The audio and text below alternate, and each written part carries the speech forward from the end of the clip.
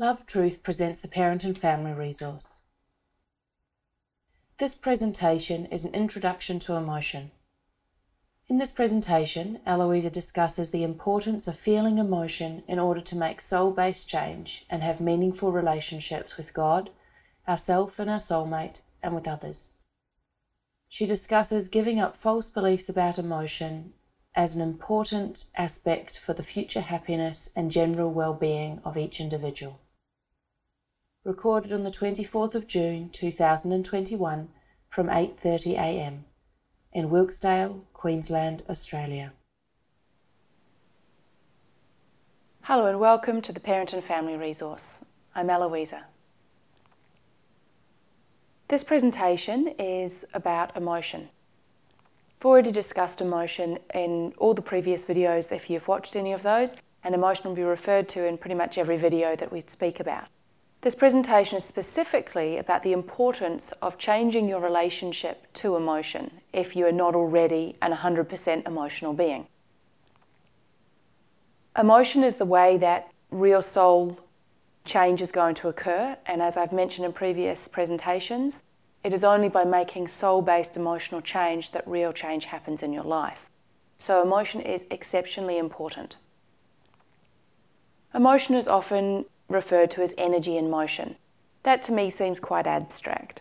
In a practical sense, emotion is the feelings that you have that you either express or you don't express. So you may feel, if you feel happy, if you feel joyful, if you feel delighted, if you feel sad, if you feel depressed. Depression is actually a suppression of emotion, so it's not actually emotion in itself.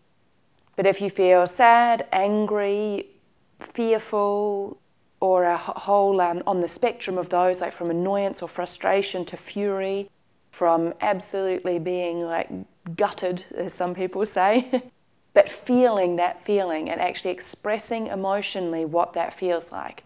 So if we look at, let's say as an example, look at a little child. They cry when they're angry, they cry when they're sad, they cry when they're afraid, they cry when a lot of different things, and those cries feel different when you're a parent. You can actually start to understand in the way that a baby is communicating with you via the way they cry. Sometimes they just have like dissatisfied cries, or sometimes they have tantrums as they get older, and they'll just throw a big tantrum when they don't get what they want. Now all of those are emotion. Now I know that I'm saying it as though we don't know what it is, but as we get to be adults, we're often suppressing our emotions so heavily. So looking to children for how we can express emotion is a wonderful example and something we can learn from. I imagine that as I say that, there's some beliefs or feelings that may come up for various people watching these videos, and there's a lot of judgment around emotion in our society. There's a lot of feelings of shutting down and suppressing emotion, not just allowing whatever you feel to be expressed, of censoring yourself, of toning yourself down, of not being too expressive. A lot of suppression and shutdown happens when we're very small children and we learn to cope in society or to manage our emotions. I'm here to say you need to stop managing your emotions. I've experienced that if you fully experience an emotion and you feel it, if you fully express and release an emotion, it's done, it's gone, it doesn't affect your life anymore. If you hold on to emotions, if you suppress emotion, if you deny emotion, so you might even deny that you even have an emotional response to something. Often, well, that suppression of emotion, if you have children, will be reflected by the children. That denial of emotion will actually cause, over time, depending on what the emotion is, and depending how heavily it is suppressed, it can cause illness, and eventually it will create your own death. That is how important emotion is, and key to your life is to feel and express and let it come out of you. As adults, we often have a distorted relationship with emotion. Rather than seeing it as something that is of benefit to us, will help us, actually is part of our expression of our soul and an expression of ourself. We often are so worried about everyone else in the world, and sometimes we're actually just even worried about our own feelings. And it's sometimes not even about others. And what I've found is that sometimes I'm saying, oh, it's about others, or I'm so afraid they are going to, or the world is going to. But really, when I say those things, when I drill down into it, I'm actually finding that it's just me being afraid of feeling some emotion. I have had fears of how people may perceive me or how they may treat me if I'm emotional. In the end, it's about my own relationship to emotion. As I've become more comfortable with emotion and expressing my own emotion, I've found that I'm actually much more comfortable with other people feeling their emotions. I've found that it opens up. I become more logical when I've felt emotion. I can see more truth. I understand what feelings I have and why I'm having them. So emotion is a way of actually coming to know myself. Emotion is very important in our lives, and we are often disregarding it or shutting it down. And as parents, we're often overtly, covertly, or unwittingly shutting it down in children. And this is very, very damaging to children. If you're engaging this resource and you're experimenting with the things that I am raising with you, you may have already come across how hard you feel it is to feel emotion. And there's many feelings about emotion that come up sometimes as you're feeling the emotion. So sometimes you can be crying and then you feel like you're stupid or you're an idiot, or you start judging yourself for your emotion. Or you may be feeling and then sort of dismissing, go, oh, this is nothing, why am I being so silly? You may minimize it and make out that it's not actually such a big thing to shut and suppress it down. You may say, oh no, I'm okay, I'm fine, when you're not. And I'm noticing, with our kids as they're getting older, they'll hurt themselves, and when they were little, they'd just cry and off they'd go and feel about it. But as they're getting older, they're suppressing their emotion, or they're worried about how others are going to perceive them, or what their peers are going to do, or how they're going to interact with them. Emotion, as an adult, your relationship to emotion needs to change, and that's going to be a process you're going to need to feel through, and you'll have feelings to feel about feeling emotion. In the divine teachings of divine truth, which this resource is based upon, taking teachings of divine truth as taught by Jesus and Mary Magdalene, or also known as A.J. Miller and Mary Luck, taking principles of those teachings and applying them to parenting. To understand those principles, it is an emotional process. You will not understand really what they are about until you actually go through emotion, and then you'll begin to understand what they are about. And I say that from my own experience. I've listened to the teachings for 11 years. At the beginning, I thought I understood, and I've only realised that as I've gone through emotional process to feel about these principles and to come to actually understand them in my heart and my soul, that now I'm beginning to understand them.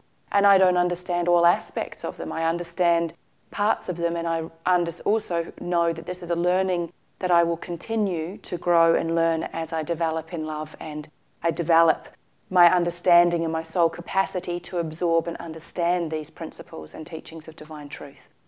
So this is not an overnight quick fix resource. This resource is one that is going to be an ongoing, in a way it becomes the way you live life. And emotion is the way to live life. It's the way to have more happiness in your life and to feel connected to yourself and to others. It's a way to understand what has happened to you in the past, and also what is happening to you now and why you respond the way you do. All of those things are emotional. They are all via your emotion that you come to know and understand yourself. It's via emotion and feelings that you have. If you desire to have a relationship with God, that's how the relationship with God works.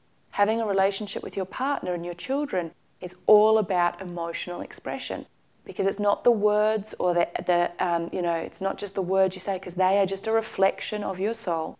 And the words and the actions you take are all reflections of either unhealed emotions within you or your own emotional expression. So the aim in this resource is to become a 100% emotional being. When I first heard a presentation by Jesus and Mary on becoming a 100% emotional being, I had a number of different reactions. One, I thought, oh wow, that'd be amazing, because I'd started to experiment with emotion, and I also had interacted with Jesus and Mary, and Jesus particularly very is connected with his emotions. And I thought, oh, well, yeah, I'd like some of the qualities that I saw in my friend, and went, yeah, I'd like to have that opening. But then I also had some fears and some worries and concerns about what that would be. As I have engaged becoming more emotional being, person, I have found that it's not really what I expected at all. There was a lot of corrupt faith, if you like, or false beliefs. And these are terminologies that's used in the Divine Truth teachings. But really it means that your false beliefs are things that you believe to be true, but they're not actually true from God's perspective. Or when you go through an emotional experience, you come to understand that it was a belief you had, but it's not actually true. And it was just something that you felt was true, but it's not actually true. So that's sort of how I see a false belief. Then you have corrupt faith. And your corrupt faith is that but you believe that something's going to happen if you do it. So you may believe, for instance, that if you feel your grief and you just let yourself cry, that it's never going to end. Now that's a corrupt faith, and often that corrupt faith, then we go, well, it's never going to end, so there's no point feeling it, because I'll just be sad all the time, and I'll never be able to do anything, and it will just be too much for me. All of that is false beliefs and corrupt faith. It's not true. But you're not going to know that it's not true until you go through the experience, and then you will have faith that, oh, I actually was able to feel my grief and I didn't die, or I was able to feel my grief and my life didn't fall apart. I was able to feel my grief and, wow, look at now I feel like happier and I've got some actual joy in my life, and I'm not always sad or always feeling depressed by trying to shut down my grief and my emotion. But these things you will not know as truths until you feel them for yourself. This presentation is about changing your relationship with emotion. In the presentation, we'll cover a little about what emotion is, which we've already done. I'll also look at just some of the emotions and the effect that that has on children, and how it negatively impacts children by denying or suppressing your emotion as a parent. And we'll also talk about the benefits of being an emotional being and what that creates in the family. Also how important it is to allow emotion in a child and let their emotional expression be expressed for their personal development. Let's talk about allowing emotion in a child first.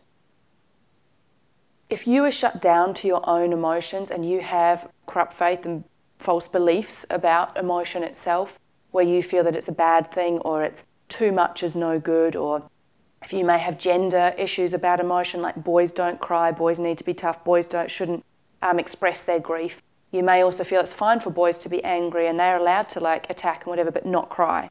You may have feelings with girls of like, oh, it's okay for a girl to cry, but sometimes she can be a bit manipulative, and you might be condescending towards a woman and emotions. And then you might have other beliefs with women, but women aren't allowed to be angry. If they're angry, that's a bad woman.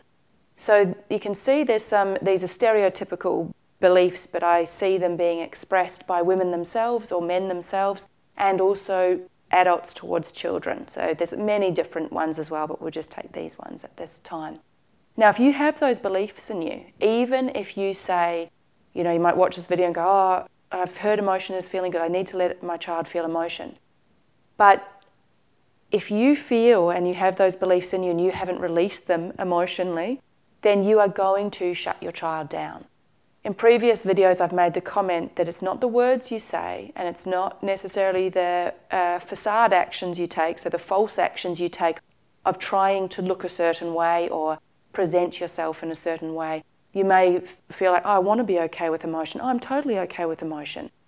But I suggest to you to examine your real beliefs about emotion, because that is what your child will feel.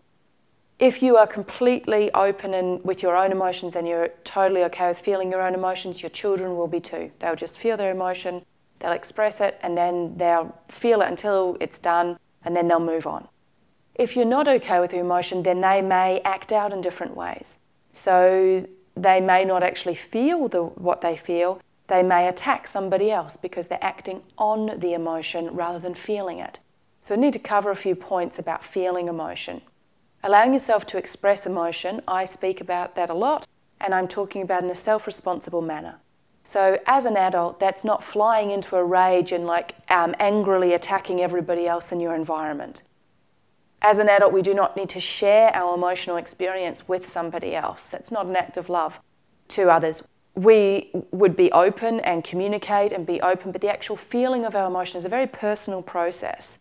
If we want others to be involved in that, if we want to dump, I call it dumping our emotion on someone else, where you basically like feel your emotion, but it's someone else's problem. If you feel like someone else made you feel a certain way, all of that's actually false beliefs.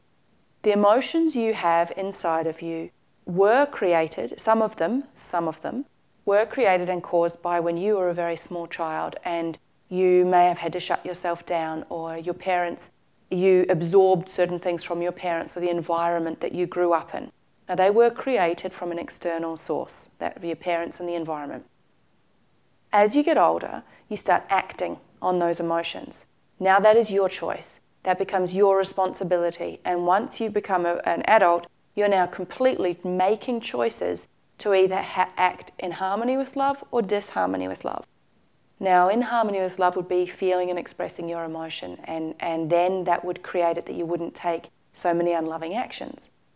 But if you don't feel and express and work through your emotion, then you're going to take unloving actions and harm others in the process.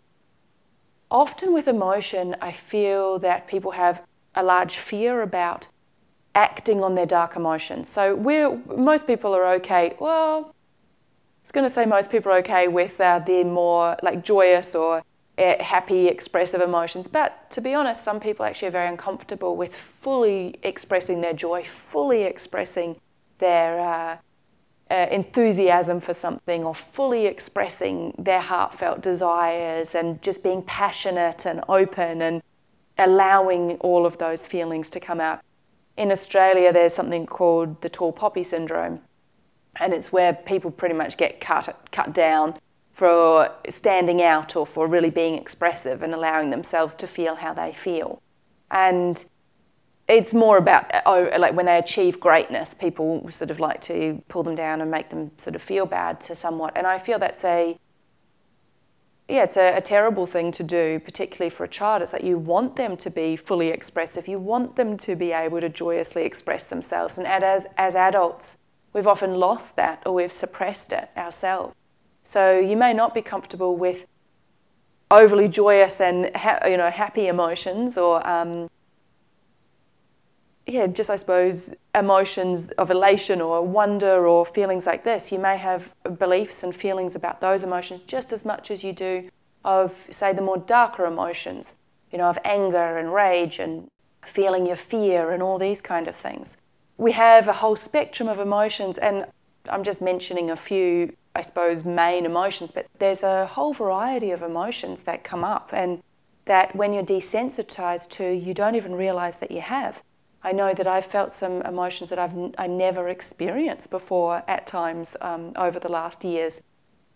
One was like this feeling of sort of satisfaction of having achieved something. I'd never had that because I'd never actually achieved anything on my own merit. I'd always been sort of reliant on others, or others had been telling me, so it wasn't my full creation. And that was a lovely feeling and something that was quite surprising. So there's these lovely gifts of when you actually start feeling through emotion and allowing yourself to express yourself. These things you find about yourself that you may have been suppressing so heavily that you didn't even know about. So the main point I was trying to make here was that often we have these emotions, and I wanted to specifically speak about the dark emotions we might have, like anger and fury, and we often are so afraid of feeling them because we fear we'll act on them. And mostly what I observe is that people are acting on their dark emotions. You don't have to. You could just feel them but not act on them. And it's actually very important for our soul growth and development in order that we do feel our dark emotions but don't act on them. So we feel our rage about something but we don't take it out on everyone. So that's why I'm saying the self-responsible aspect comes in. Take yourself off to your bedroom and express your rage on a punching bag, or screaming into a pillow, or cutting up boxes or smashing plates, or go to the op shop and get something that you can destroy if you want to destroy something. Don't do that to another human or to the environment or to other beings or creatures. That's not a loving way to express your emotion, and you'll create more damage and more harm and come to feel worse about yourself by doing those things. So when I'm speaking about emotion, I'm speaking about the responsible feeling and expression of your emotion. And that's something that you, as the parent, will need to decide to do and to actually express your emotion. And you can be an example and model that to the children. Children are doing it beautifully automatically. And if you can just let that emotional experience happen and work through your false beliefs and your corrupt faith and the pain that you have, or the feelings you have and the suppression in you that you have, if you can work on that and release that, then the child will just keep feeling their emotion and you don't have to do anything. The child will naturally want to express its emotions. Its environment and its parents are going to be the people who shut that down. And when I'm saying parents, caregivers are included in that. It's sort of like a big parent overview. Using the word parents to cover guardians or people who are influential in a child's life. Changing our relationship to emotion is part of the focus of this resource.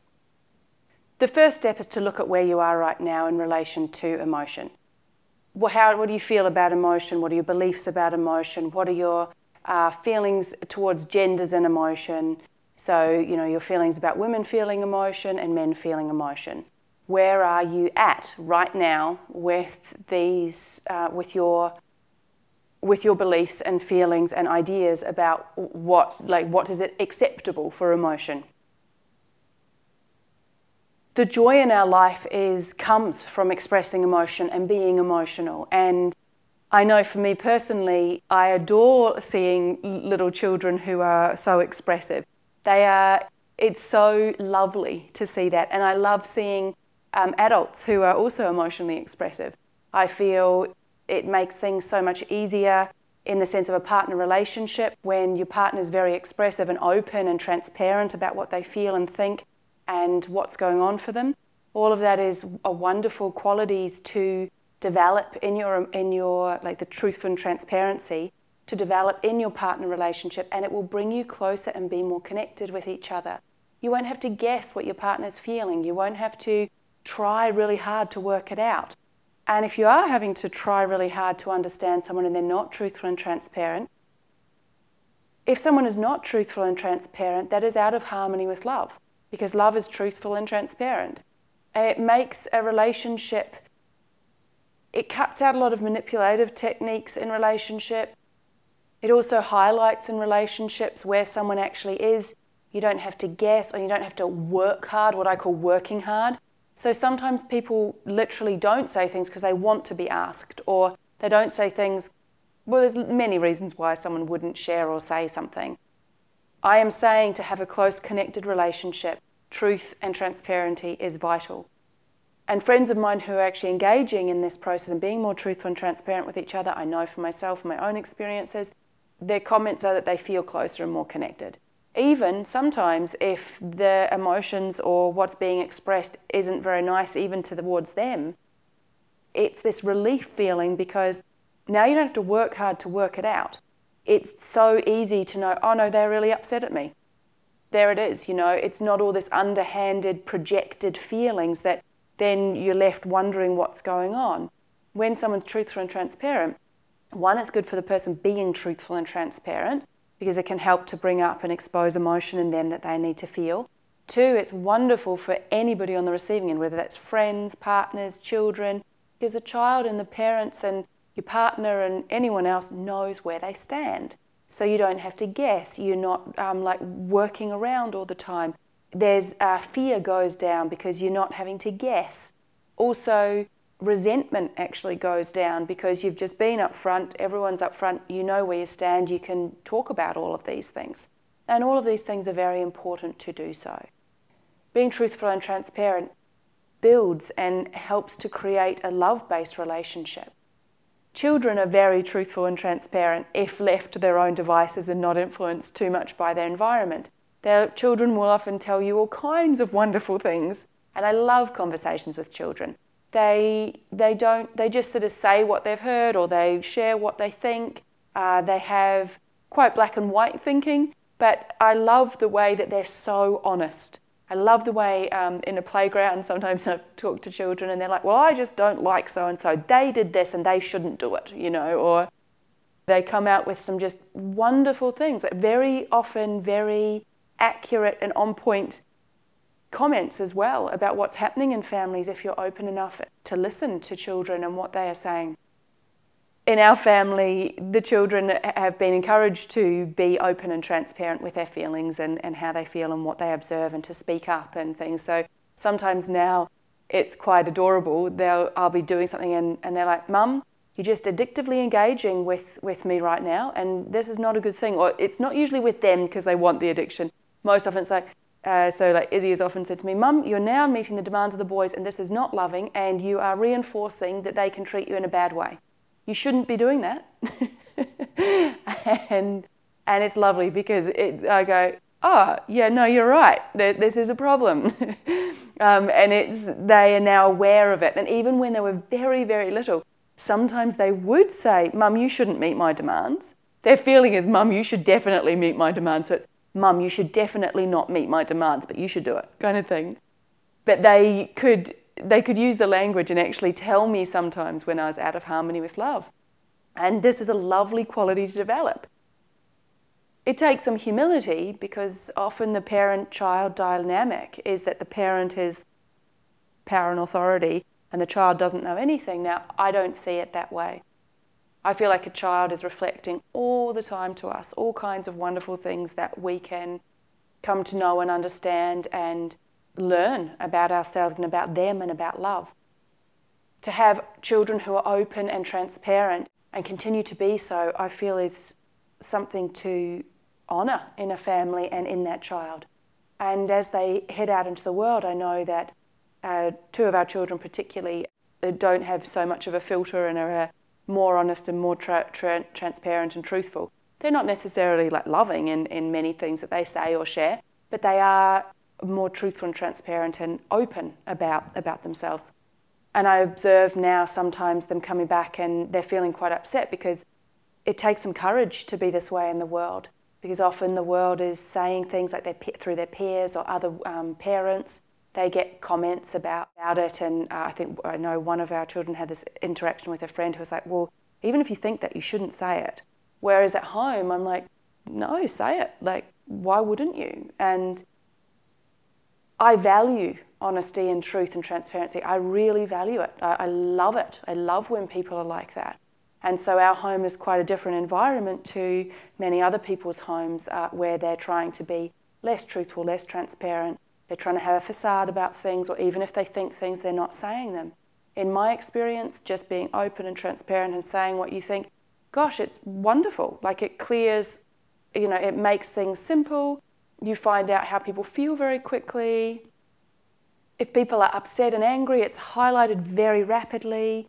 You can find it, and they always would have been. I remember when we first started listening to Divine Truth, and we were having conversation with Jesus and Mary, and they was talking to us about, well, isn't it better to just be truthful, transparent, let the chips fall where they may, and then you very rapidly come to see what a person's character is and where they're emotionally at.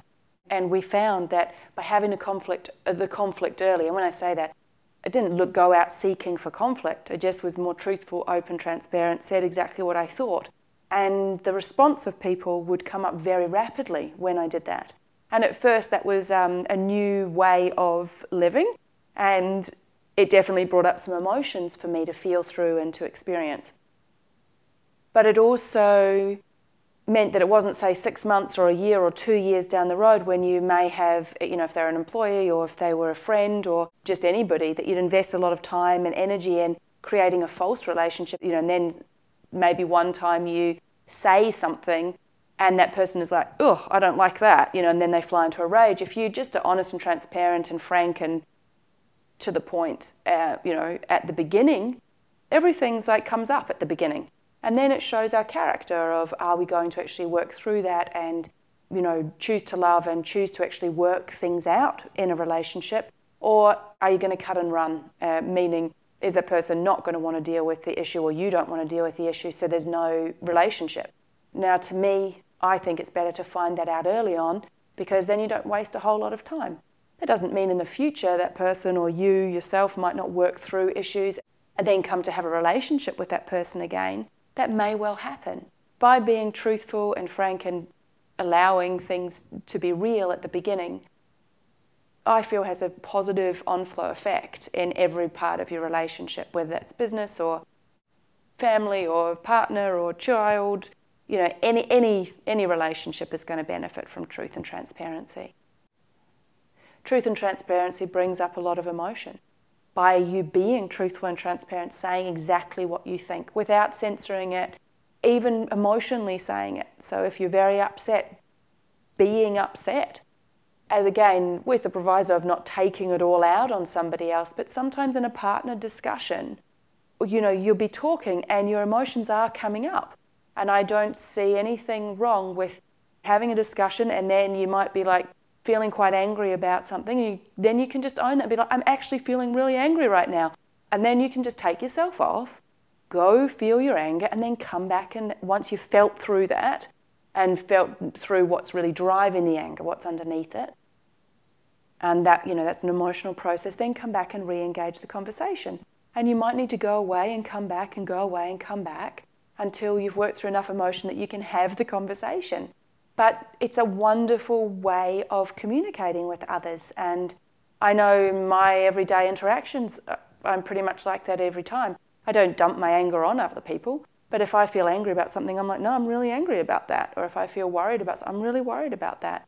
And being open about those things, it gives others permission also to be open about them. It also, well, that's what I find.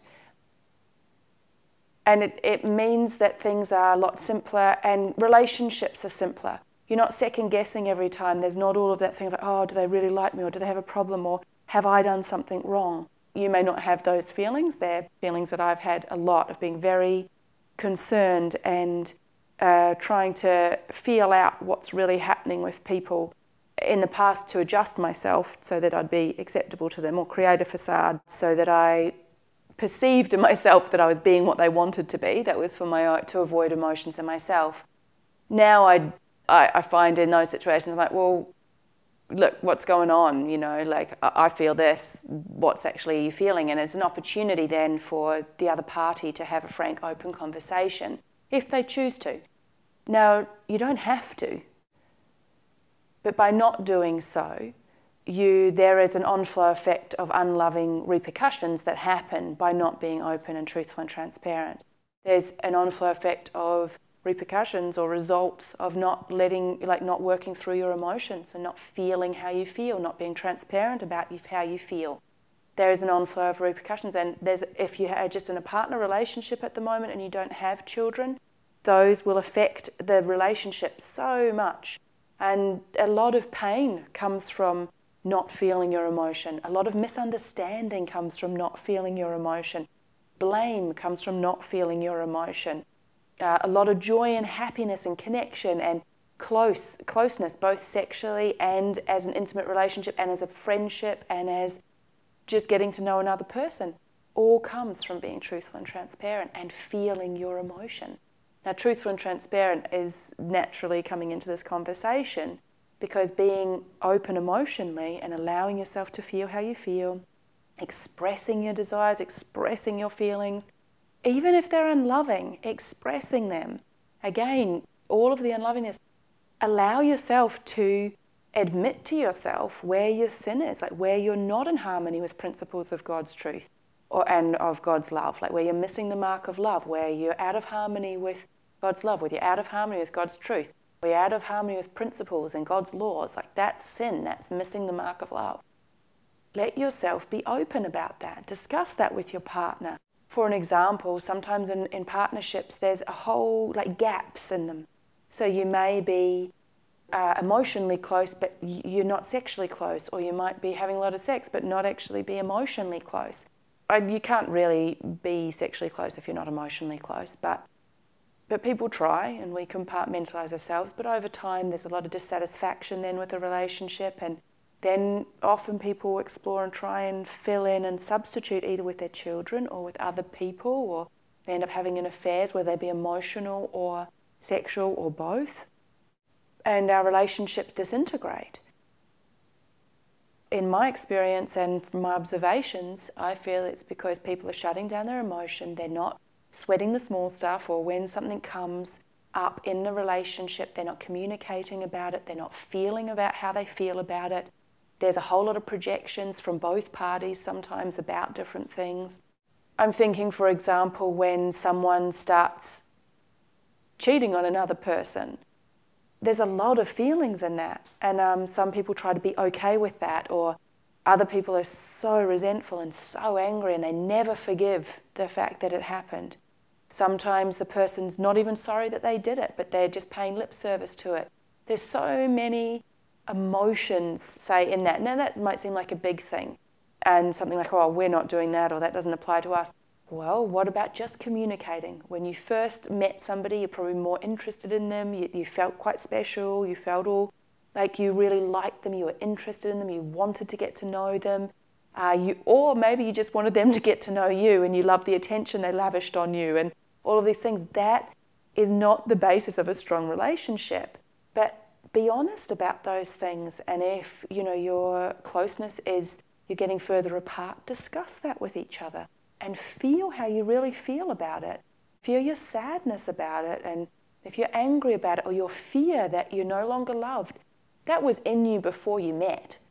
But if you allow yourself to feel it, like whatever comes up in the relationship with your partner is a wonderful opportunity to feel about all of this past beliefs and corrupt faiths you have about love and about love itself, and what you believe love is and what you don't believe it is, and what you think you should be getting from a relationship, what you think your partner should be giving you. All of those things, if you emotionally work through those, you'll clear them, and you can come to a point where, if you so desire, you can desire to give the gift of love and you can receive the gift of love. And if you base your relationship on giving the gift of love to your partner or your children, but we're just talking about partners, if you give the gift of love to your partner and that's your desire to love them because you think they're just absolutely lovely and you want to know them and you really have this heartfelt, passionate desire to be with this person, to know them and understand them and connect with them, and they have that same feeling towards you, wow, what wonderful things could happen. It's not going to be all peachy or rosy like those romantic movies on the TV that are misrepresentative of how relationships actually work. There might be times where you feel really far apart from each other, but if you work through emotionally the reasons why, you will come to a point where you will know whether that person is your soulmate or not. And if they're your soulmate, then over time you can develop a desire to really love them. You may also find that you come to find that you just got together for reasons that were completely out of harmony with love. For addiction reasons, and quite a lot of women want men to give them safety and security, and men want to be a woman to sexually satisfy them. This is just one example of many. But then they get together and they think that things are great until, say the woman then goes, wow, I'm kind of sick of just giving sex all the time. And the man goes, gosh, she doesn't even love me. All she wants is, my money or my safety or my security or the illusion of it. And so he feels dissatisfied, she feels dissatisfied. Now there's a whole lot of pain in the relationship because the foundation was not built on love. It wasn't built on truth. I mean, if you go into a relationship and you say, look, I just want you for safety and security, and they go, well, I just want you for your body, and so you have sex all the time. Well, now you're both really honest, and you can go, oh, well, yeah, that's a bit unethical. Well, that's unethical in our relationship because actually I don't really want to give you sex. I just want safety and security. And then, the guy can go, well, actually, you need to work through the emotions that you've got and cause you to feel unsafe and insecure so that you don't have that demand upon me. And then, the guy can go, yeah, no, I need to work through the fact that I feel like I should be able to demand sex from you and you should give it to me.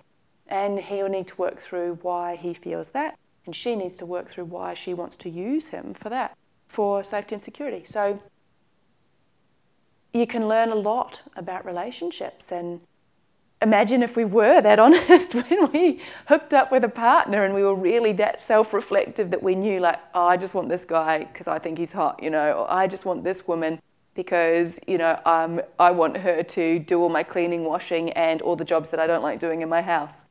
Imagine if we really set it up and we entered a relationship on those terms. probably you wouldn't get into a relationship with a lot of people, would you? But you'd also need to look at yourself and your own demands and expectations and your own feelings that you have coming out of you that are causing a problem in your relationship.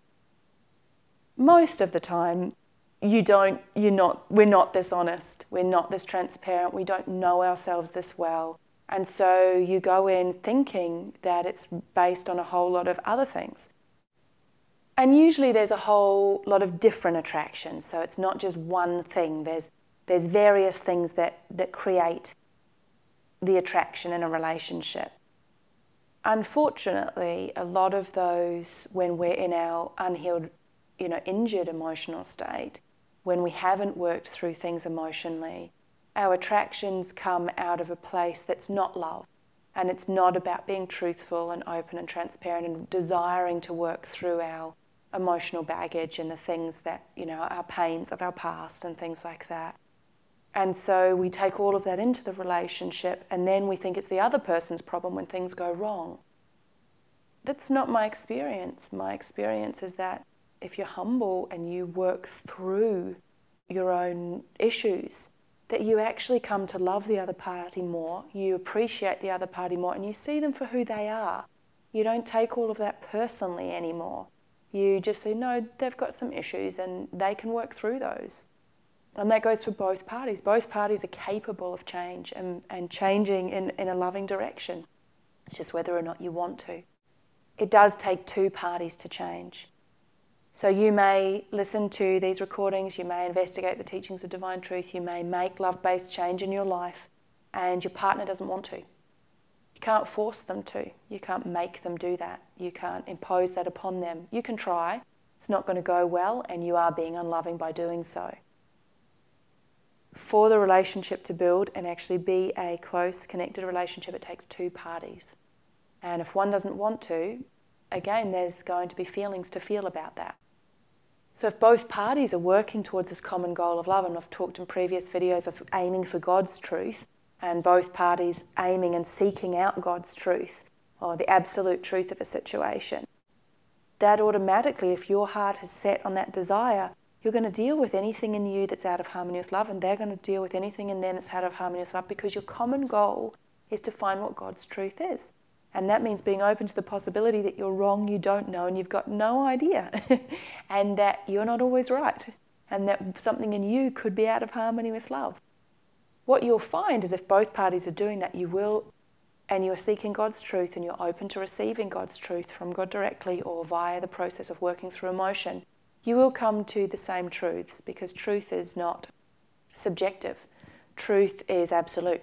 God's truth is constant. It's firm, it's true, it's always the same. You may go through different emotions and then you'll come to understand the same truths. And that's a lovely thing, I think, about God's truth, is that I think that's probably why it brings us all together and can connect us in relationships. Because when you have a feeling of a truth that's true from God's perspective and someone else does too, well, you both understand that truth, you know it to be true. I've been talking about partners. As a couple in your family or in your family and in your life, if you can work that relationship out, it has a positive onflow effect to children in your care. A lot of this resource is going to focus on you and your partner.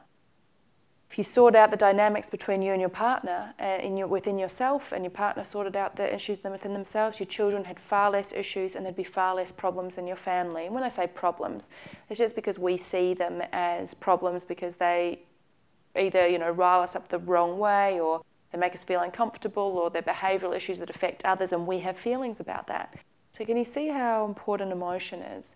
If we're not connecting to our emotion, if we're not releasing our emotion, if we're not self-reflective, if we're not seeing that our emotion is creating the reality we have right now, our emotion is affecting the relationships we have right now.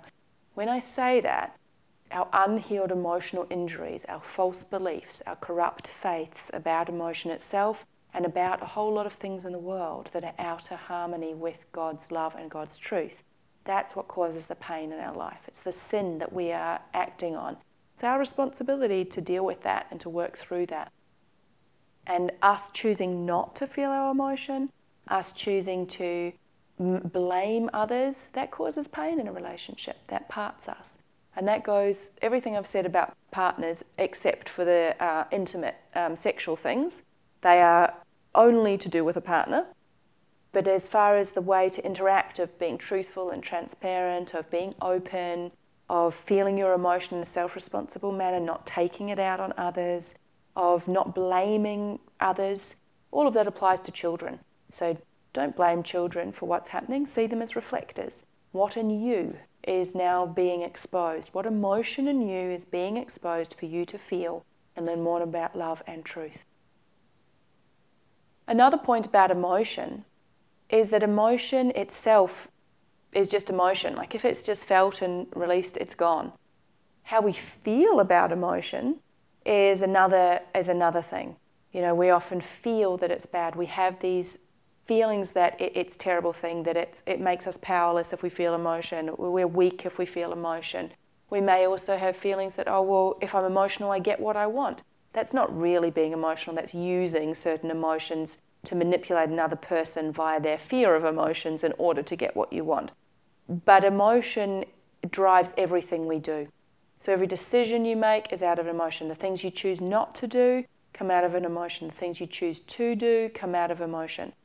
At some point, if you really work through all of your emotions and you have a desire to learn about love and you have a relationship with God and you receive God's love, you can become at one with God, meaning that you are in harmony with the way God feels about love and you understand what love is from God's perspective on all subjects, and that you will live in harmony with that.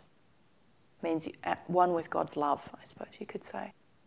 You can get to that point, but the journey to get there is a learning one. And being open to the possibility that you may be wrong on many or all subjects in your life is something to come to terms with. And one of those is that maybe you're wrong about emotion and your feelings and beliefs about emotion might not be correct. They may be quite distorted. In my experience, emotion is a very healing experience and something to go through. It also makes life simpler and internally feel calmer, more connected, more relaxed. Doesn't mean I'm relaxed and calm all the time. There's, because emotion's like that. It's sort of, you have emotion, and when you're in emotion, it sometimes feels really hard or like it's never going to end. Like when you're feeling fear, you feel afraid. That's can be, depending on what you're feeling about, a terrifying experience. But it passes. It's not like that all the time. Now, if you're living in terror 24/7, there's something definitely going on, and you're not feeling it properly in order to release it. If you're angry, like the majority of the time, you're not actually feeling and processing through the anger. You're living in your anger. You're remaining and acting and staying in your anger. Now, you're going to get there is anger in us about all kinds of different things. A lot of it, some of it might be angry about feeling your emotion. Now, that's having a tantrum. You're just angry about it. You just need to have your tantrum and move on. You can also be angry though about what has been done to you. So sometimes children are angry at the injustice of what has happened. Now that anger can really help you to get to your grief. If you express that fully about the injustices done to you and be very specific about what the injustice was, all this generalized stuff, that's not going to get you to the cause. It's not going to get you to the point. It's going to just keep you sort of in a cycle of not really feeling what is driving your actions and your experiences and what's happening in your life. So emotion is a very important, powerful expression of your soul and of yourself. And changing your relationship with emotion so that you love your emotions, you enjoy feeling your emotions, you become emotionally expressive. This is part of your soul development, and it's part of the natural course of where you need to go in order to be the full expression of your soul. And that's something that God's made you to be. So the more you resist it, the more you say, no, I don't want that, I'm not going to do that, I want to be someone else, I want to be this person that I'm creating, I want this facade, I want you to believe this facade. All of that is lies, lying to yourself, lying to others, not being truthful and transparent, and you're not going to connect your emotions that way. If you're worried about who you are, feel about that. Like, why don't you like yourself? Why do you feel like being a different part of yourself is better than being what you are right now? Do you have shame? Do you have fears about if you're going to be accepted or not? Do you have worries about how people are going to perceive you. If you do, why? How do you feel about those? Emotion is happening all the time, whether or not we are expressing it. This is where children are reflecting, when I've talked about reflecting your unhealed emotions, and you may look and go, well, there's nothing to do with me, and I don't have any feelings about that. I feel if you have that reaction, you're probably very desensitized to your emotion, or in denial, or you just want to, you don't even want to look at it. And feel about that. Why? Why do you have these beliefs about how it should be or what's happening? And if you're always trying to shut your kids down from fighting or expressing themselves or being themselves, or if you have those like little feelings that might come up of judging your kids or being critical of them or making comments to them, there's all different methods we use to shut people down emotionally. You may just look at them, you may make jokes, you may make fun of people and think that there's nothing wrong with that. In my experience and my observation, it's very damaging to children, all those methods and techniques that someone uses. If you don't like what's happening in your family, go and feel about it, be real about it. You can say, I don't like what's happening in my family. You might not. You're allowed to feel that way. Again, though, it's about feeling the emotion in a self-responsible manner. Take yourself to your car, take yourself to your bedroom. Don't take it out on your children. I grew up in an environment with a dad who was exceptionally volatile, and he'd just fly into a rage and be like, well, I'm expressing myself, and I'm like, great that he's expressing himself, but the way that he expressed himself was all about taking it out on others. It wasn't just off in the privacy of his own room or in the car. It was about, and so as children, I don't know how my siblings felt, but I felt pretty terrified a lot of the time, and I felt that I'd done things wrong. And even though as an adult he said, well, you didn't do things wrong, or I wasn't angry because of that, that's not how it felt, because he'd just fly into a rage, when you sort of might have said something, and there was no ownership about it. There was a projection that it was your problem, or we had to share it or put up with it. Now, I'm totally for people being open emotionally and transparent, but we need to look at our motivations and intentions. And are we trying to take our emotion out on someone, or trying to share our emotion with someone? Do we want people there so we can feel some power when they're a bit afraid and a bit scared and things like that? If we're really angry in this case, do we want people to pander to our fear? Do we want people to meet our addictions, fears, for instance? Do we want people to say, oh, they're there, make it okay? Some people, I've done this, and a lot of women do this actually. They say they're afraid when they're really angry. Briefly mentioned before, beliefs about anger, and there's a lot of projection on women. If you're an angry woman, then you're dismissible, or you're just angry, you're not very nice and all this. Now, anger is just one emotion that a woman might have, or a man might have. Seems to me to be more socially acceptable for men to be angry and vent their rage than it is for a woman. Now, as far as fear goes, men aren't supposed to be afraid, women are allowed to be more afraid, and it's kind of a yucky exchange actually, because women kind of don't want to feel their fear, and they want someone to take that away from them, so they have a demand to do that, and they often get angry to avoid their fears. Men aren't really allowed to be afraid. That's not really an acceptable emotion in men. So they're doing all these things to sort of overcome or prove that they are not afraid. Neither party's actually feeling them. Neither of them's really dealing with the emotions. It's like they're just acting out in different ways to avoid emotion, or they're trying to get other people to come in and help them to avoid their emotions. That's not feeling emotion. That's not expressing your emotion. That's not actually a healthy way to deal with your emotion. Emotion needs to flow. It needs to come in and go through you. That's how it works. Emotion doesn't last forever. It's a finite experience. It happens, it goes through you, and it's done.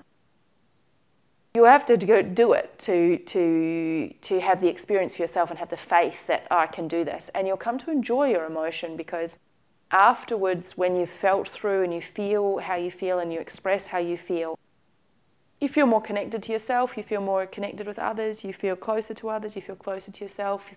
There's more understanding and knowledge that comes. You know that it's going to have a benefit on your life. That faith comes from actually experiencing your emotion and going through your emotion. Emotion itself, there's nothing wrong with it. So fear, anger, rage, fury, terror, happiness, joy, all of these things. We will talk more about, say,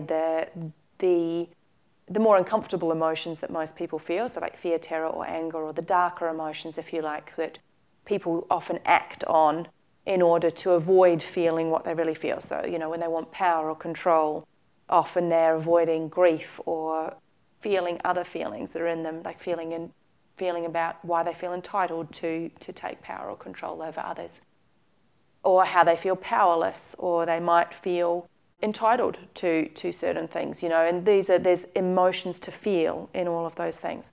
The emotion themselves is not a problem. It's just an expression that comes through you and can be felt and released. The problem comes when we hold on to those emotions, when we store those emotions, when we don't feel those emotions, and then we act out upon them. In a previous talk, I just mentioned about how fear is responsible for most of the unloving actions that are taken in the world. I want to correct that. It's not fear itself. It's people not feeling and releasing their fear and terror that is the problem. It's them not actually actively working through the issues that they are afraid of, and because they don't work through them, they then act on them and take unloving actions. And that's how war is created. So by not feeling our fear or superiority issues, emotions to do with inferiority and superiority, emotions to do with terror, emotions to do with that we feel entitled to take things, whatever there's different reasons why war starts. Family feuds, not dealing with the rage we have, that how we've been treated, blaming others for what we have, wanting an eye for an eye kind of feeling of wanting revenge on someone because we want to avenge what's happened to our family. These are the things, not feeling those, not emotionally experiencing those, not working through those in a loving, truthful manner, not being transparent about them, and really not feeling our grief about those things in the end, and having a fear of feeling our grief. All of the not feeling, the suppression, the denial that of our emotional experience, so the denial of our fear, the suppression of our fear, not actually working through our fears, that is what creates the unloving things in the world. That is what creates our unloving actions. That is what causes us to take our unloving actions. We could do it differently. Could actually feel the fear and terror and not act on it. We could feel our rage and our anger and get to our grief and feel the grief we have about what has happened to us or what's happened to families in the past, or about how we feel, inferior to others, or how we feel powerless, or how we feel we have to do what the aggressor wants to do. We could feel that in the privacy of our own homes, or in the privacy of, nature. There's a whole beautiful world out there where you can have some space and be alone. If we felt through that and we didn't act upon it, a lot of unloving things wouldn't happen. For instance, you might not go to war. And the people who wanted to go to war, if we all loved, maybe we could just leave them to have their fight it out and take everyone else and remove them from the situation. Then they'd be left sort of all these superior people fighting against each other, and you wouldn't have everyone on the receiving end. Now, if those people were humble, they'd also feel about their superiority issues, why they feel that they're better than other people, why they want to have power and control over others, why they even feel like that's something that's acceptable in the world. Lots of reasons of why. And for each, for different people, it's going to be different. That's a whole separate conversation to have.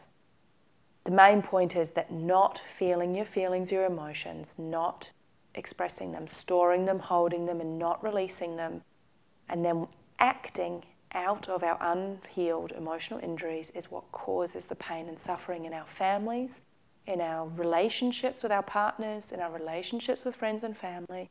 Us not feeling through those issues causes the pain and suffering. And it takes all parties to feel through their issues, not just one. And often in relationships, I notice that one party will feel like, well, if they dealt with all their stuff, our relationship would be great.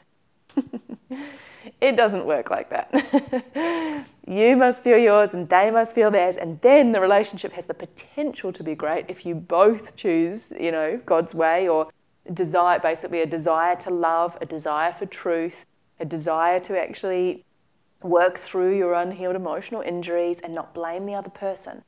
Relationships are a wonderful way to be triggered, if you can say triggered, I don't really like that word. relationships expose everything about ourselves.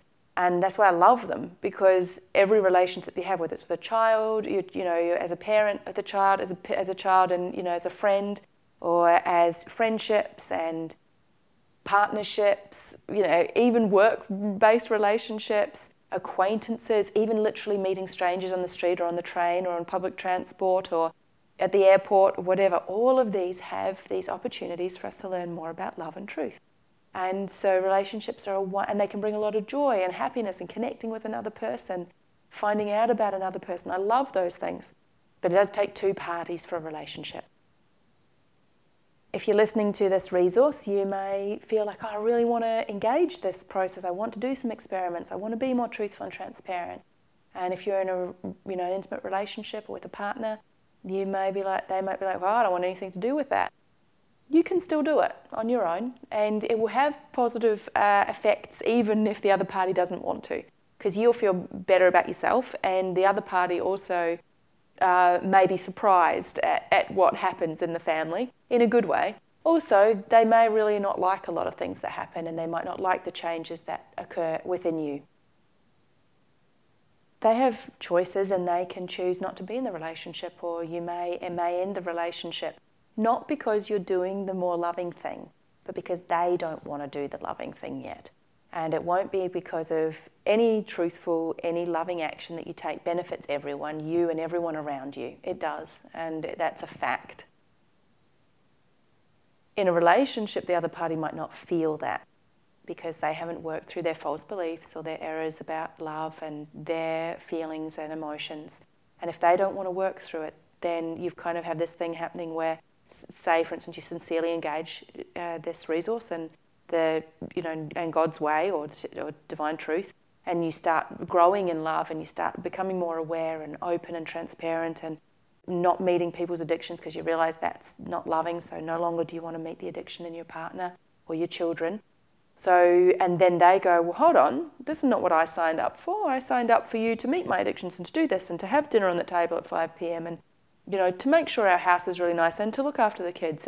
Or the other party might be, well, I signed up for you to make sure that you were making the money and that you weren't emotional and that you were giving me safety and security. Whatever it is, there's many, many different things in different relationships. Those are just some examples.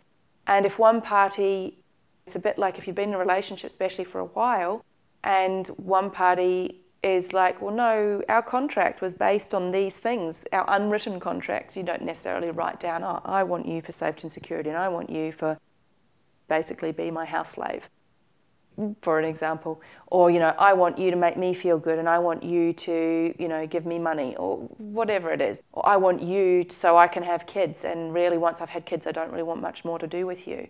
Or I want you because you make me look good, or I want you, whatever your wants or your desires were. If one party's still wanting the unwritten contract of what you first got into the relationship for, what you were first attracted by in that relationship, or maybe it's that, in this relationship I don't have to feel, and you might have a list of things that you don't need to feel about. And if one party says, well, no, I want to remain the same, and the other party says, well, I want to grow and change. I don't want to do the codependence anymore. I don't want the addictions anymore. I want to know who you are. That can unsettle the relationship. And it's a great thing that it's being unsettled. But if both parties don't want to go through the process of growing and developing and changing that relationship and building it on foundations of love and truth and connection and closeness and being humble and having faith in a loving process and feeling their emotions, the relationships can only go so far, and then decisions will need to be made of whether you stay in that relationship or you don't. Now, that doesn't mean that at some point in the future the other party won't work through their emotions and come to have a desire that they would also like to have that kind of relationship. But it's a choice of two parties, and I feel that's an important point to remember when you're going through it, because often in a partner relationship, when you start making changes, you want your partner to change too, and that's imposing upon their free will. They don't have to, but you can, and you have the absolute opportunity to do so. So it's an individual choice, but it will affect your relationship if both parties don't choose to. And maybe very positively, which will inspire the other party to move forward with you and have a relationship based more on a love-based relationship and build a foundation on love.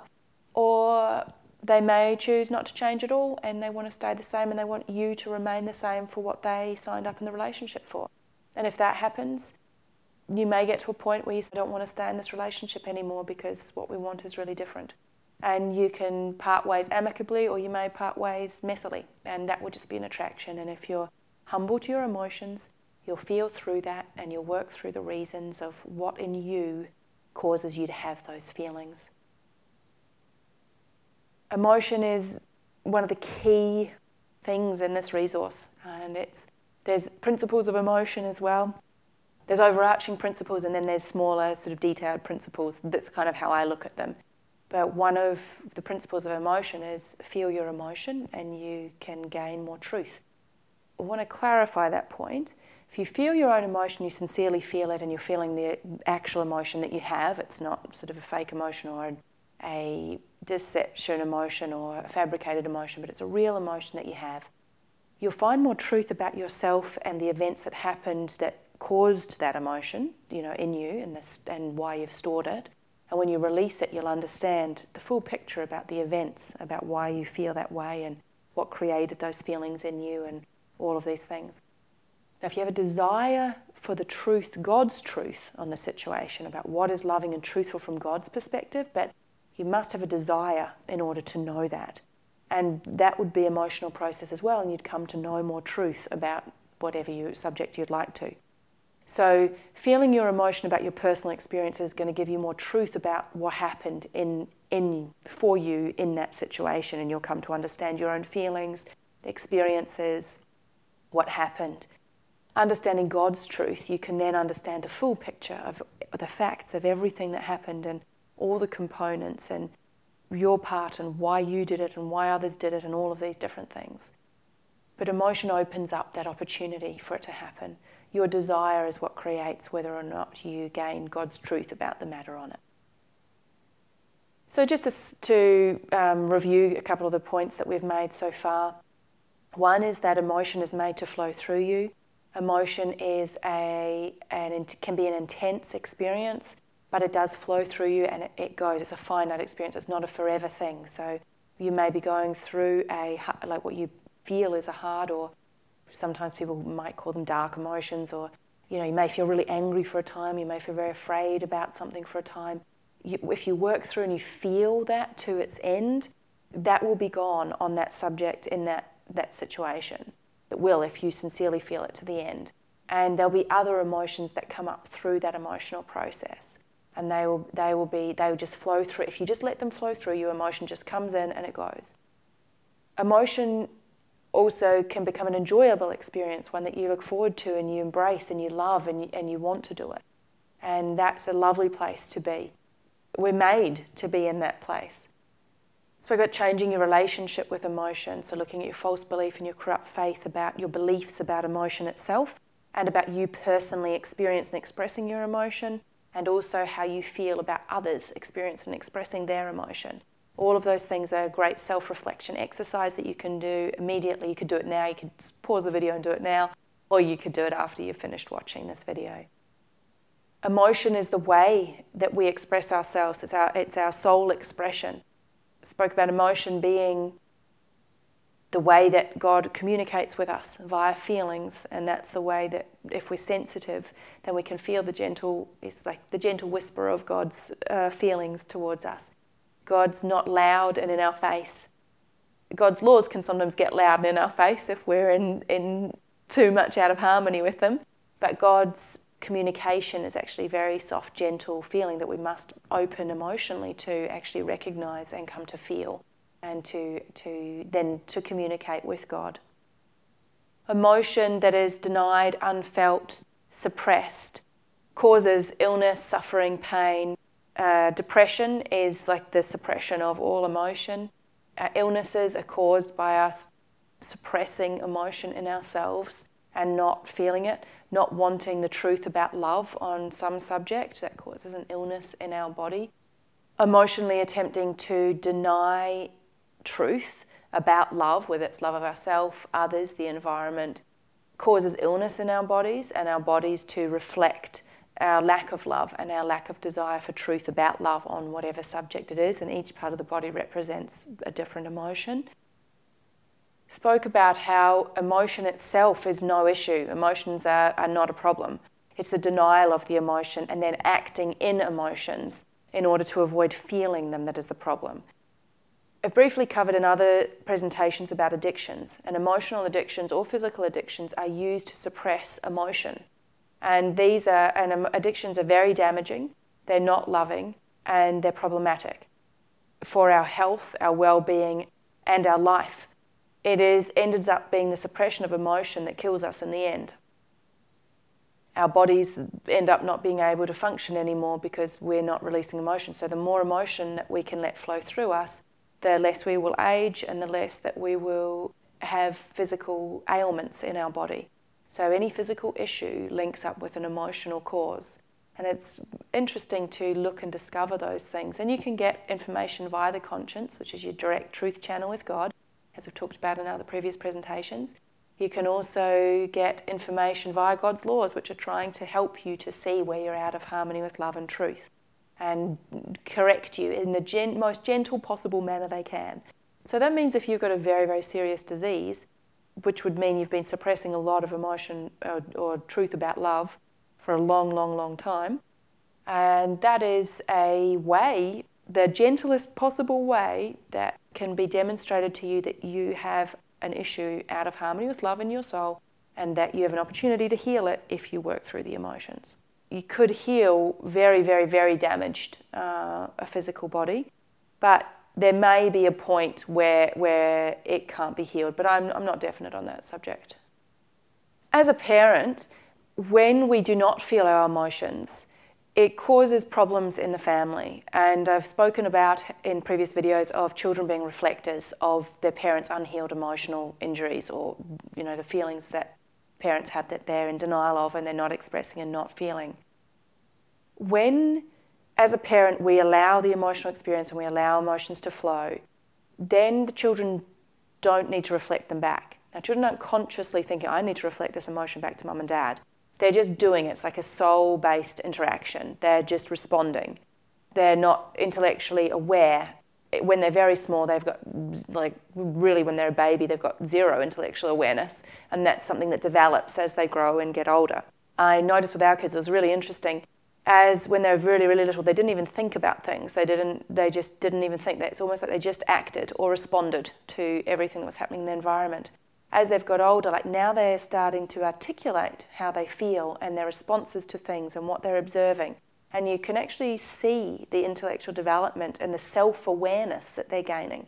Some subjects, they're completely still not self-aware at all, but some, they have this awareness of their own feelings and their contribution to what's happening in certain situations, and they're observing, they're putting into words some of the feelings that they have now about interactions between other adults, interactions about us as their parents, interactions between themselves and their friends and other people that they meet. And it's quite a lovely, I feel it's quite a privilege to watch that development process, particularly when children are connected to how they feel. It's quite fascinating and very insightful often about what's really going on for them and how they feel and their experience that they're having. And I'm really enjoying getting to know children via their experience, not about what their parents think or what their parents are imposing upon them. When we as parents are not feeling and we're suppressing, they are just reacting to all the things in our soul that we're not wanting to be aware of, and they're reflecting those back to us. When we are living in our anger or our fear or denying certain emotions, then children don't feel loved anymore, and they can then act that out as well. There's a withdrawal of love when we are not expressing our emotions. When I first began experimenting with expressing emotion, I had a fear and a false belief that by expressing my emotions somehow I'd cause damage to others. And that was a belief that had been instilled in me as a child, of that if my emotions were hurting other people. This is not true. It's absolutely not true. Your emotions only hurt people when they're suppressed and denied and when you act in the emotion. If you feel the emotion, you express the emotion and you let that emotion release from you, that is not hurting other people. In fact, that's creating the most freedom in your environment for everyone there, because they're not putting up with a projection. Your emotion is now being owned and felt and released. So no one else, it's making it personal rather than someone else's problem. It's just you and you're feeling it and you're letting it out. It's just a process that happens organically and beautifully if you let it occur. It's one of these things that takes a lot of effort to suppress, which is why I think illnesses and other things occur in your body, because the suppression of emotion is it kind of causes blockages and problems. Whereas when you let it all flow out of you, it just releases and it's gone. And ironically, if you've ever been in the situation where someone is just allowing themselves to feel their emotion, there's the least demand, expectation, blame, or any feelings coming out towards you. It's actually really lovely. I enjoy being around people who are emotionally open. I love it because I'm never second guessing myself. There's not a lot of projection at me. You can feel yourself more because you don't need to worry about them and what's coming at you. Not that that's a loving thing in itself anyway.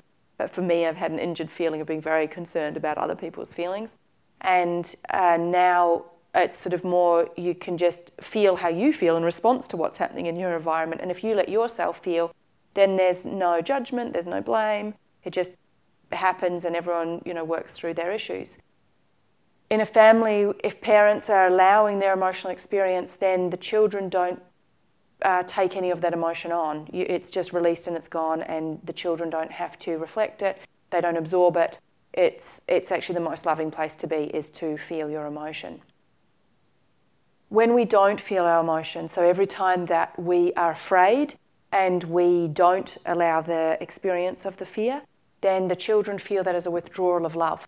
And then they often feel afraid, or they start taking actions to try and get that love back.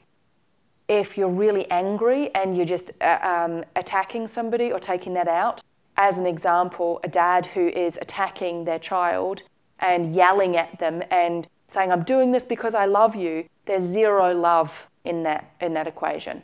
A mum who's raging at their child and saying, "I'm doing this because I love you and you did the wrong thing and you need to learn and this is going to help you," none of that is love, and a child will experience it as fear on being the receiving end of that. They will not feel loved and they will not hear you, actually.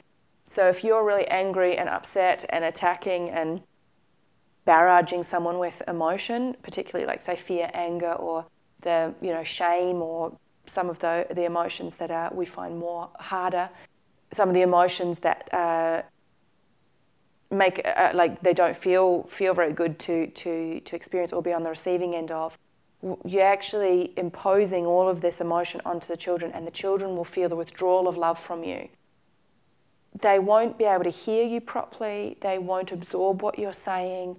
They will absorb emotionally, and they'll have an emotional response, and that response will now be in them. If they're allowed to feel that response, so if you are attacking them heavily and they're allowed to feel their fear, which is very hard if you're being attacked, so you'd have to be an exceptionally developed child, which if you think about yourself in the same situation, if you're under a barrage of attack, how do you respond?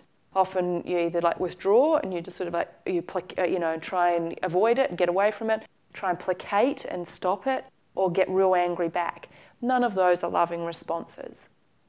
For example, if you just let yourself cry as someone was attacking you, then ironically they'd probably stop attacking you, or they may not, depend on the person. I've had the experience where someone was fully attacking me and I just started crying because that was my real response. And they just stopped in their tracks because they're like, whoa, what's happening? They saw the response, my response to being attacked. And it made them just, I don't know why, but for whatever reason, self-reflect. Whereas in the past, I'd tried to sort of fight anger with anger, which just becomes a power play and it never works out well. I tried to placate, which then reinforces the angry person, that they can be more angry and they're going to get what they want. I have tried to, just get away. Not leave though. So that was something an experiment that I did. It's when someone was angry and they just wanted to barrage, and I attempted a number of different methods to resolve the situation, and it didn't resolve, and they just wanted to keep attacking. So I just left, and that was huge for me. It was huge, but wow, it was powerful. One, as soon as I left, all my emotion came up, so I was able to really connect to just the sadness and how unfair it felt, and a lot of different things, that the injustice of it, and all kinds of different feelings came up in me, and just the sadness of being attacked by someone rather than just being able to have a conversation about something.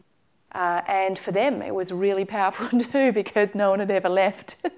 And so suddenly, like, there was no one there to attack anymore, and they weren't getting what they were using that, attacking barrage to get. And that was a lovely experience, and caused me to see that by acting in what you really want to do, often when we're in a situation, we feel we have emotional reasons why we stay, but if we loved ourselves, we'd probably leave. And this is sort of something to experiment with. You can experiment with all different things and see what happens, My motivation was to bring up emotion and to feel what was going on and to understand those situations better, and so that when they happen again, that I could act in a more loving, truthful manner under the same situation. And so if your motivation is to feel emotion and to emotionally work through things in it so that you make soul-based change, then it's very helpful to experiment and try different ways of doing things. And you'll find out and learn about love that way if you desire to. So when a parent is living in their emotion, or they are living in their fear, or they're angry, a child no longer feels loved. Fear and love cannot exist at the same time. Very important to remember. Emotion itself is loving to express it. It's when we deny it or suppress it or do not feel our emotions that problems start occurring in families. And then if we take the family, that's like the microclimate. And then if in society, if a collective group of people and families don't deal with their emotions and work through various things and shut those down, then that becomes a societal issue, and then it can become a national issue, and then it can become an international issue, and over generations we have a lot of problems because of unhealed emotional injuries. So as parents, I feel like we have this lovely opportunity that in a number of, just a few generations, we could make a lot of positive changes. Because if the parents change, then that's going to have an on-flow effect in the family to the children. And if the children, if we just did one or two things, if we chose to love, which a loving act is feeling your emotion in the family, and both parties in a partnership, or, both parents or caregivers or all the adults in the home, however many there are of you living in one home, whether that's 1, 2 or multiple, if every single adult owned their own emotions, felt and said, I'm going to now do this emotional investigation, and I'm going to feel my emotions as they come and let them feel through, and I'm going to work through all the reasons and beliefs I have about emotion itself, and so that I have a heartfelt soul opening that emotion is a wonderful experience that is completely natural and normal. And you worked through all of that, and then you had children, and then the children came into an environment where being emotional was absolutely acceptable, being truthful, transparent, open, allowing the free expression of their emotion in a self-responsible, loving manner. And that's how the parents modelled that, and that's the feeling they had with a child. Then those children would be emotionally open and they'd express their emotions. You can see that over generations it would become normal to be 100% emotional beings. It would become the normal in that family to be emotionally expressive, to be truthful, to be transparent, to act on your desires and your passions. There'd be less than impediments, there'd probably be less illnesses, they'd probably look really young and youthful and happy and be much more connected and close and feel more they'd feel themselves better in the sense that they'd understand themselves and know who they were, their nature, personality, passions and desires. They might meet their soulmates really young. They would then in the world, there'd be an influence on everyone else in the world as well. There might be some conflict as they hit up other people who were not in that situation. But if their family background had supported that from their birth or their conception, and they didn't have any false beliefs about it, you can see that over a number of generations, the relationship to emotion would change, and in that family would be completely different. if each generation decided to act upon that and develop further, which each generation usually does. They usually develop further than the previous one.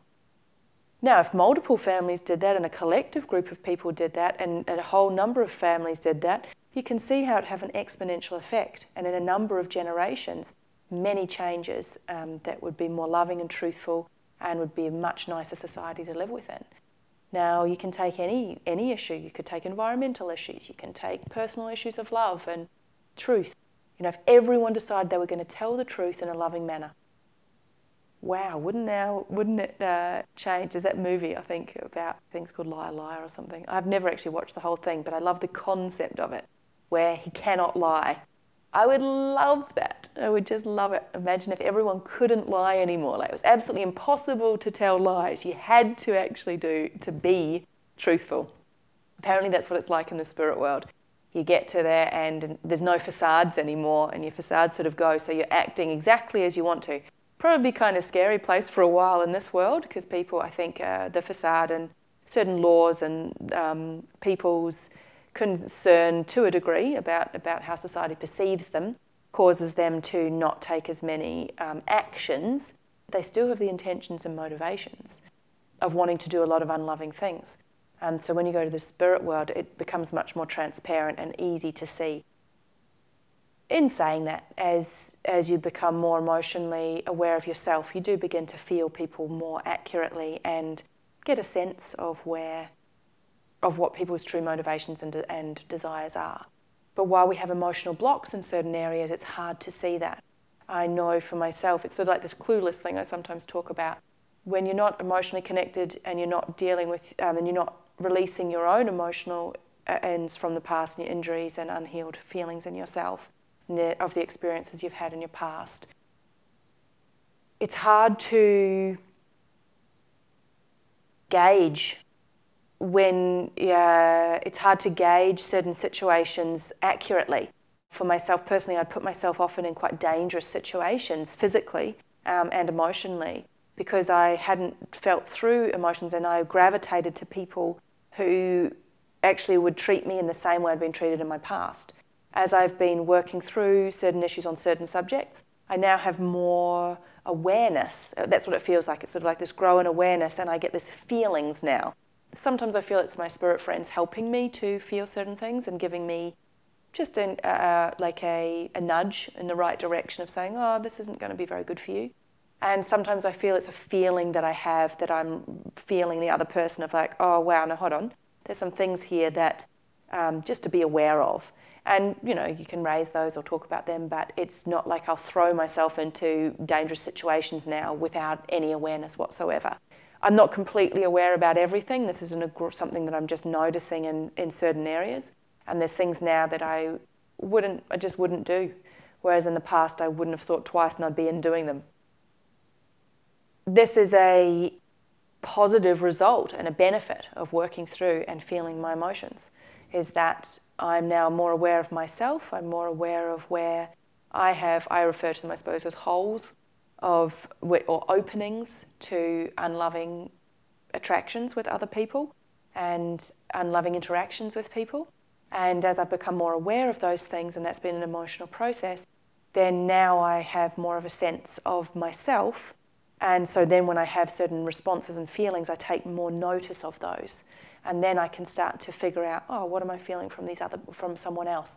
And sometimes that's perception and it's not what I'm actually feeling. And sometimes they are real feelings, and that's another emotional thing to work through in order to understand and become clearer about that.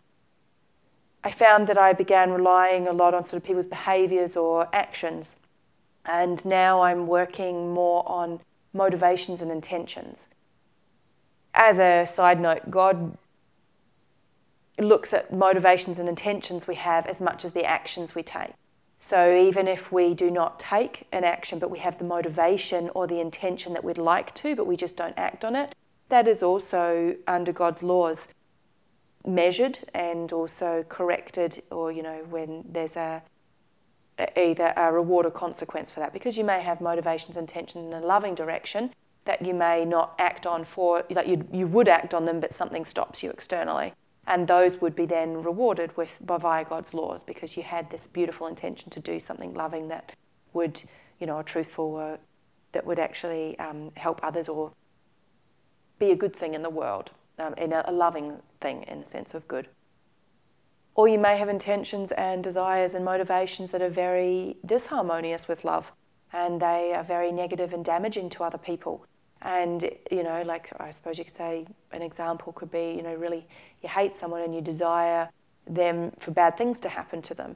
Well, that's not a loving place to be. And if your intention is that, but you don't act on it because you want to seem like you're nice, you're actually, God's laws measure that. So with children, you can say things and not take certain actions. Like you may want to be really violent towards a child. You may have this feeling of wanting to hurt them, but you don't, because you fear the perception of people. You fear maybe the perception of others. You still, that intention and that desire, if the perception of others wasn't there, you probably would act on it. And so that's something to really look at, is your motivations and your intentions, is to look at and feel about why you have those. So in that example of if you did feel quite violent towards children, but you may not take the action to hit them, some people do take the action to hit them. And in a way that's a bit more transparent.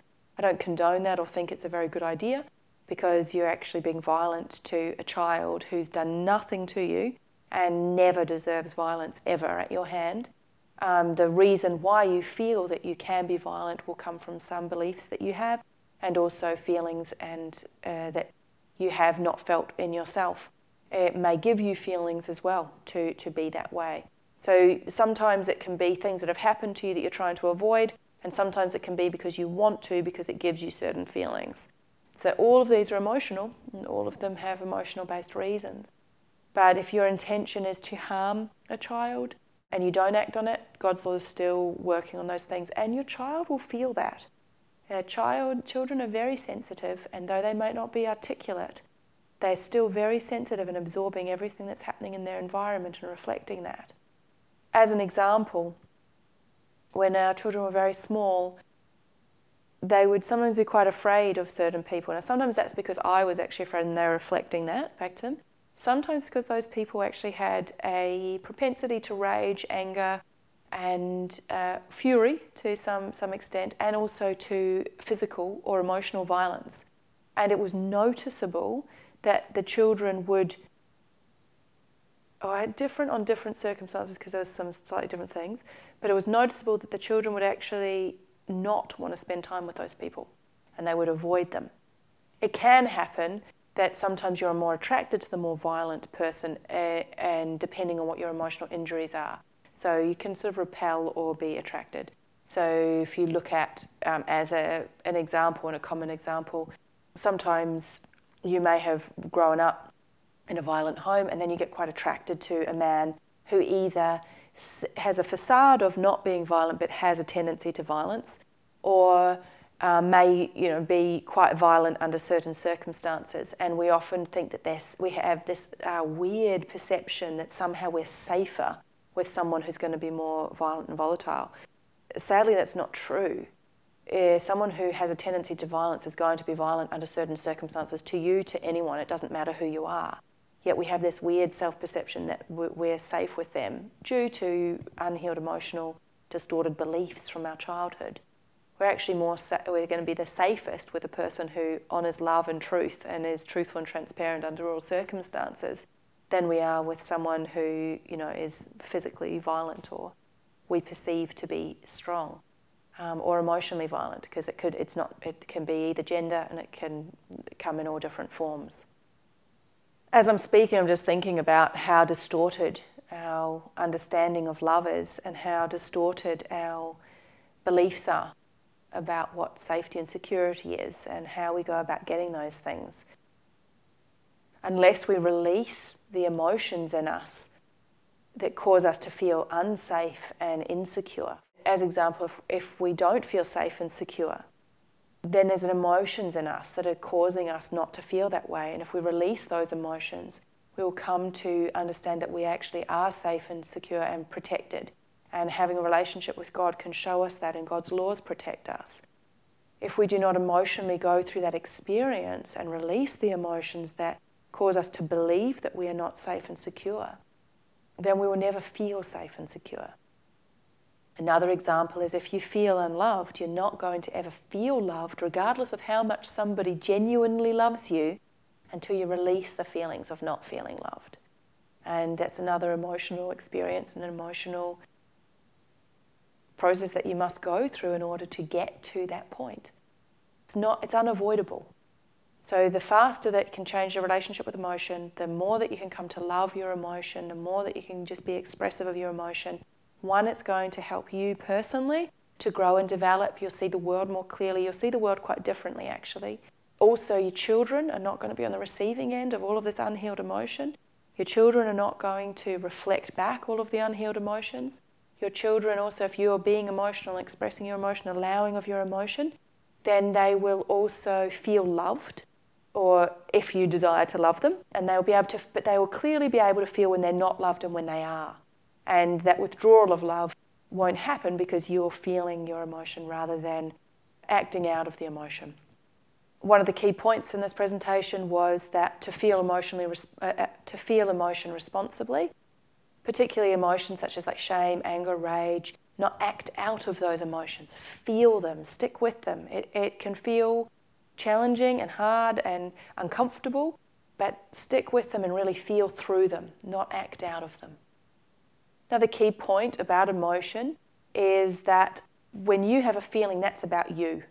No one made you feel that or forced you to feel that. That was your emotional response. So when we've got little children, the way that parents act, as a little child, we have a response to that. Often what happens is we may have been treated in a certain way as a child and we would have had a natural response.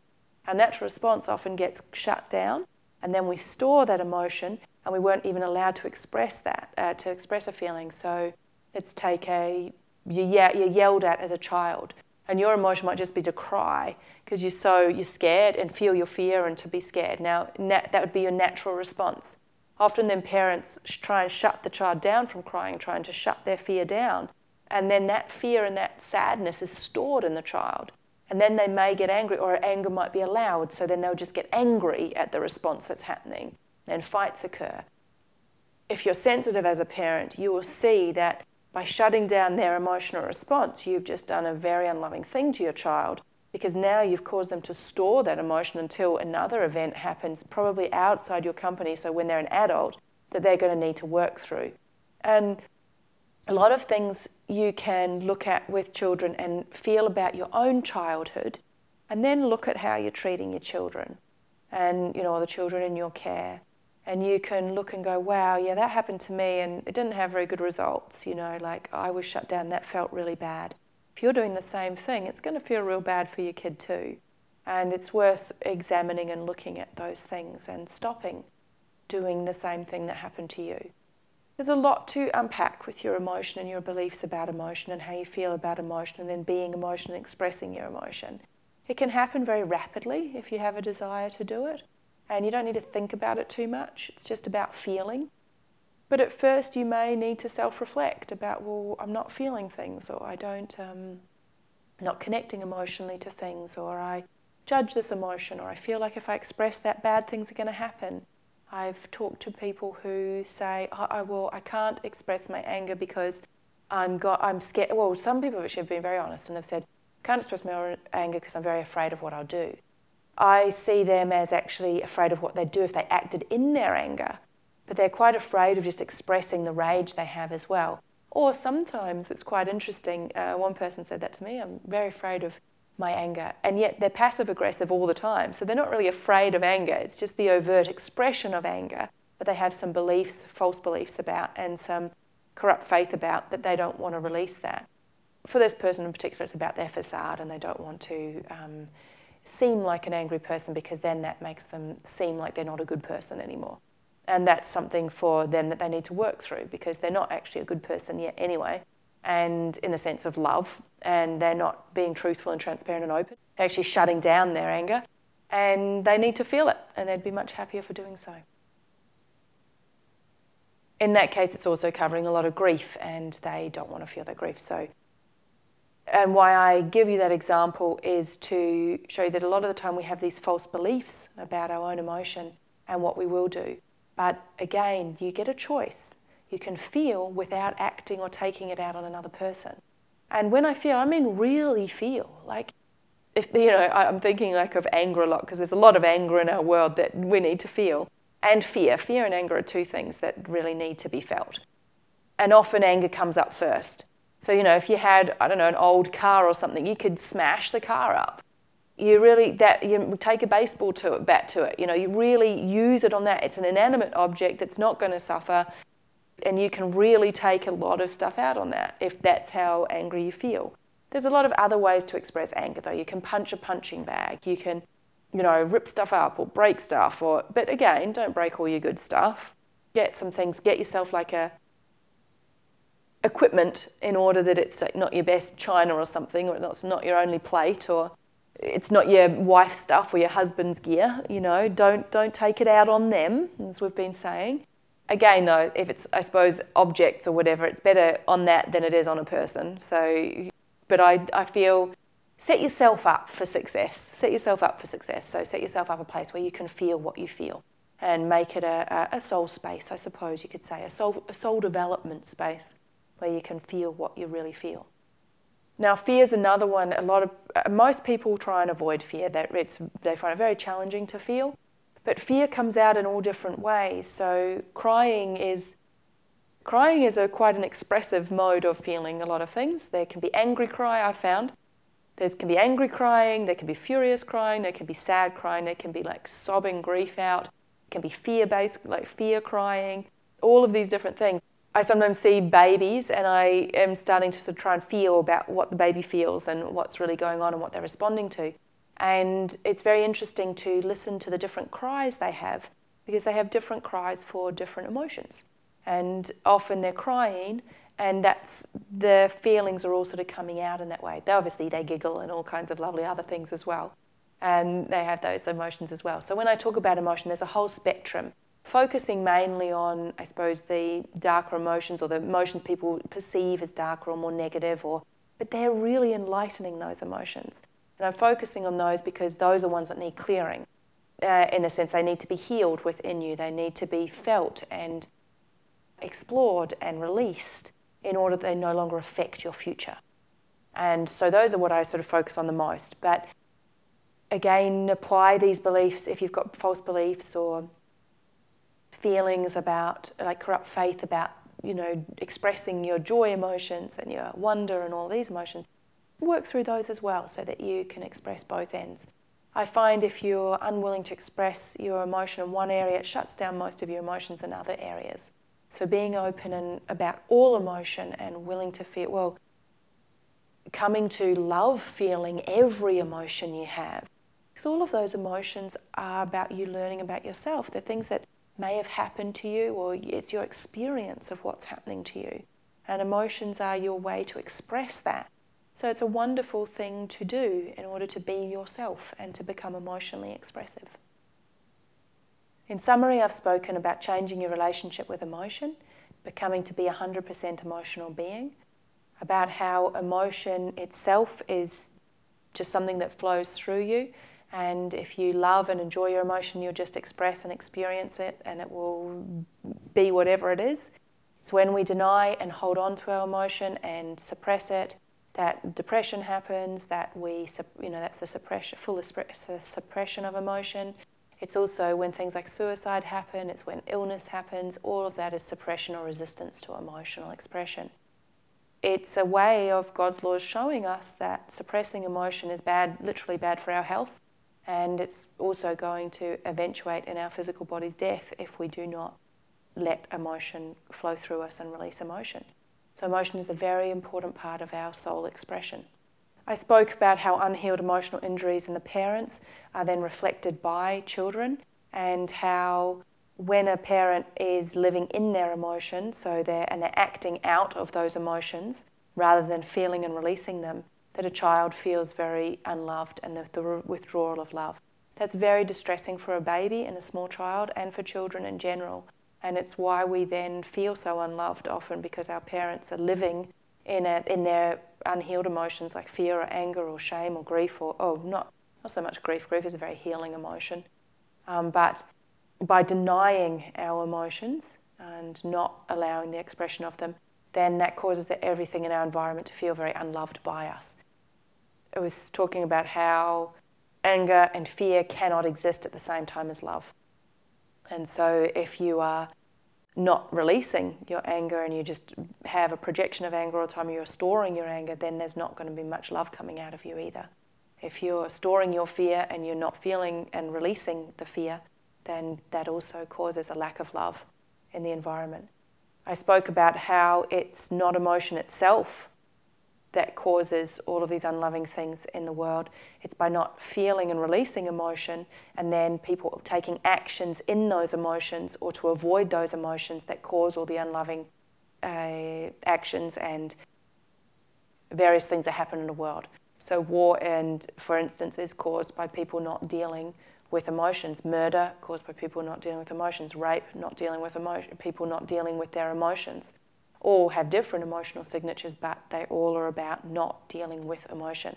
Revenge, not dealing with your emotions. Not dealing with your grief, basically. As a sort of a new point, I didn't say this in this, but grief is a very healing emotion. People shut down their grief so much, and it has many, many, many on-flow detrimental effects. Because grief is the way that we heal, grief is the way we come to know things. By releasing our grief, it also then helps us to find the cause of why things have happened, and also to come to a place of forgiveness. If we don't feel through all the other emotions, you can't get to your grief. You can't skip emotions to get to it. So, for instance, there's sort of, not always, but there's really sort of a progression of emotions. Often we have anger first, and then there's we often have denial, and then anger, then addictions, and we want to barter about certain things and negotiate. Then we want to, then there's fears, then there's grief, and once that's released, then we come to a place of understanding more truth and healing and forgiveness if you go through the entire process. Grief is a great healer, and if we suppress our grief, and then that means that we're not feeling it, we remain in either our addictions or anger or fears or all of those, and then we start acting out of those, and then all of these damaging things happen in the world. We treat others in an unloving manner, we take unloving actions, because when we're living in emotion and we're not feeling through and releasing our grief about various things, and when we live in our anger or our fear, we believe that what we feel is real, rather than just seeing it as an emotion. And this is something that we need to see. It's just another emotion. Fear is just another emotion to be felt. Anger, just another emotion to be felt. Shame, just another emotion to be felt. We need to feel it and release it. And that way we'll become the most loving person that we can be. And part of becoming a loving person is feeling emotion. This presentation has been recorded because emotion is so fundamental to you making soul-based change. Cannot make change without it being an emotional process. Emotion will be spoken a lot about in this resource, and it is essential for close connected relationships between parents and children, and also between partners and adult relationships. So if a parent is shut down to their emotion, they're also going to shut a child down to their emotion, expressing their emotion. And that's not something that you want to encourage. You want to encourage a child to be a 100% emotional being, and to honour and help them to remain emotional. Babies are already emotional. They've got it down. They know what to do without even having to think about it. It's us who have come to a place of suppression and denial and, toning ourselves down. So in a way, we need to become more like the children are with their expression of emotion, and create a soul-based openness to others expressing their emotion, particularly allowing children to do so. So I wish you all the best in changing your relationship with how you view emotion, and to feel rather than act out of your emotion, as it is not feeling your emotion that actually causes the damage in relationships.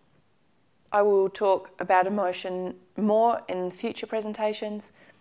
For now, if you choose to experiment with what has been presented in this presentation, all the best. If you have any questions, please send them through to eloisa@lh.com and I can make some further videos. There will be follow-up videos on emotion and other things as it comes up during the resource.